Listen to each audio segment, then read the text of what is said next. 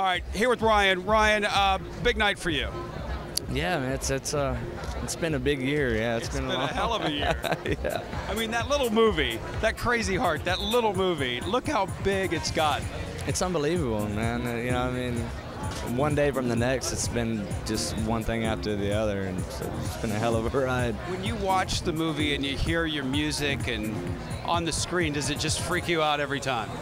Yeah, a little bit. You know, it's like, I mean, I don't really watch it all the time, but every now and then on the road, it'll come up on, you know, HBO or something like that, and you just, yeah, you have to step back for a second. That's fantastic, man.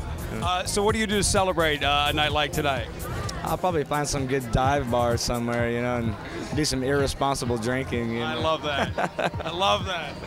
I wish you all the luck in the world. I think your music is fantastic. What's next for you? Just writing and recording, going on the road with my band for the rest of the year, and just staying busy. You know? Do you have any other big ones in the chute that we should know about? No, not at the moment, man. I'm just kind of been taking it easy and laying low. Yeah. When it comes to you, it comes to you. Yeah, exactly.